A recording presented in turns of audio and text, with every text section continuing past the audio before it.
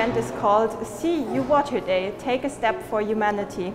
In occasion to the World Water Day declared by the UN on March 22nd, we would like to raise awareness in the CEU family about the overuse of our finite resource, water. We have only 2% of fresh water on our Earth, and with a growing population and economy, the scarcity is increasing. Our question is, what can each CEU student do to raise awareness and to reduce the water consumption in their daily life?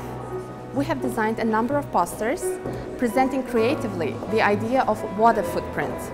What is water footprint?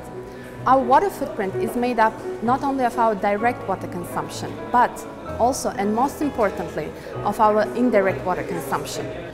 There is water footprint behind each and every product that we use, from food to drinks, to clothing, and so on. Every day we can make choices to reduce our water footprint by substituting consumer products with large water footprints with alternatives with smaller water footprints. Today we're focusing on the water consumption used for production, distribution and use of food and drinks.